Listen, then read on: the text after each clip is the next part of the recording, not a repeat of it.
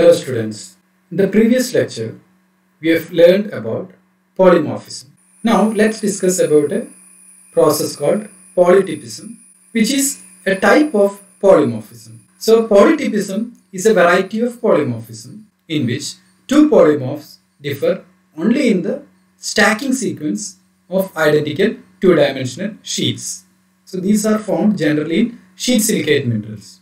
The unit cell dimensions parallel to the sheets will be identical in two polytypes. However, the atomic spacing between the sheets, that is the third dimension, z-axis, or of sheets or layers, will be related to each other as a multiple or submultiples. So you can have either two sheets or multiple sheets. Accordingly, you will have the length of the unit cell dimension along the z-axis may vary. The sheet silicates, which include the micas and clay mineral, are an important group of minerals in which polytypism is common. Micas and other layer silicates consist of infinitely extending tetrahedral silicate sheets, the composition of which is Si2O5OH, that are stacked in various ways along the z-axis. The inherent symmetry of such sheets is monoclinic system because the hexagonal symmetry about the OH group. Every OH group in the sheet silicates or micas, you have 6 oxygen atoms that can share to the adjacent atoms. So there in the plan view it shows a hexagonal symmetry. So that is 6 directions where Si2O5 OH sheets can be stacked. These may be represented by 3 vectors which are mutually perpendicular, 1, 2, 3, that you can name, and it has an opposite direction, that is the negative end of the one axis will be named as -1 and the negative end of the 2 axis, that is named as -2 or bar 2, and the negative side of the third axis, that would be named as -3 or bar 3, and the angle between two adjacent axes, that is 1 and 2, will be 120 degree, which means that for the whole of the 360 degree you divide into 3. So let's consider in this figure, it shows a schematic illustration of some possible stacking of mica in case of polytypes. As I've mentioned, the OH group is shared with 6 oxygen atoms, and it shows a hexagonal symmetry. And each of this sheet may be stacked into different patterns. So we have shown 4 types of patterns in which these mica sheets may be stacked, forming different polytypes having characteristic crystal system. So in the first case, that is figure number A, the figure shows 3 vectorial directions for 4 possible locations of the OH group in an Si2O5 OH sheet, that is stacked above or below the hexagonal ring as shown. In the figure B, the stacking of Si2O5 OH sheets in the same direction as denoted by the vector 1. So you can see that the hexagon 1 is stacked on top of the other and subsequently. So all having same unit vector direction, that is 1. So in that case, we can call it as 1M polytype, where M stands for the monoclinic system.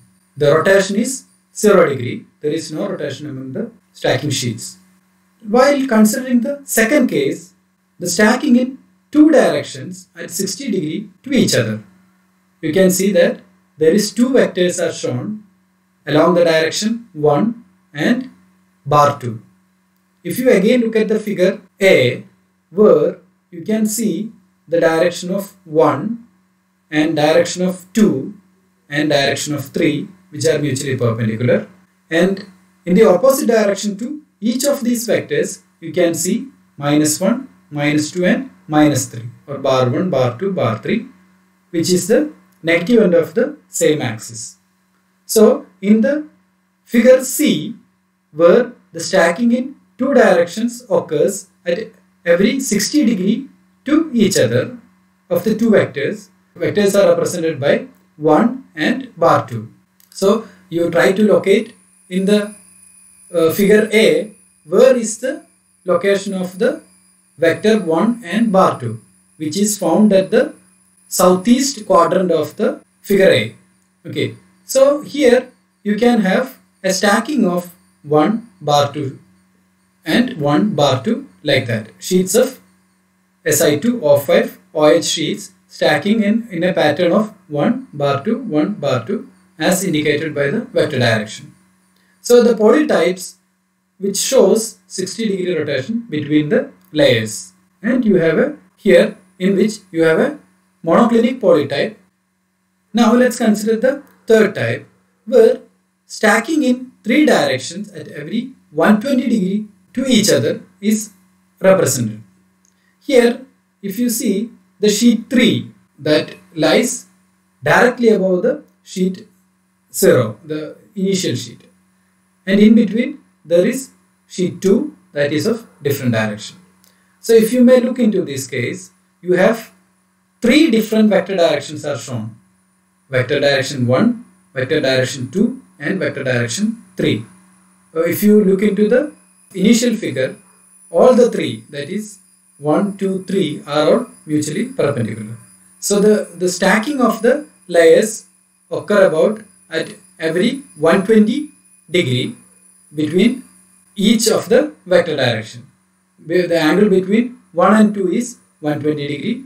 The angle between 2 and 3 is also 120 degree, like that, between the direction of the vector is what I am trying to say. So like that you can have different layers may be stacked in different manner, forming different types of polytypism corresponding to different crystal system.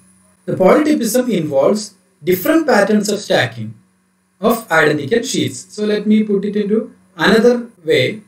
The symbols used here are adapted from those used in the sheet silicates. The number in the symbol indicates the number of layers per unit cell. So in this case, for A, the letters indicate the crystal system that results. For example, for orthorhombic, OR is orthorhombic and M is monoclinic. In case of first figure, one OR polytype with a single stacking vector at right angles to the sheets. Here, if you remember the direction of the vector from the previous slide, here all the sheets are arranged in a single vector direction. So you can call it as one OR, which is orthorhombic. If you take two OR polytype with two stacking vectors with opposite sense, here the vector direction is at the opposite direction. You can name it as 2OR polytype. Whereas in case of the third type, which is one monoclinic polytype with a single stacking vector at an angle to the sheet. So this may be called as 1M polytype, which is of monoclinic system. Okay, so with this we complete the process polytypism. Thank you.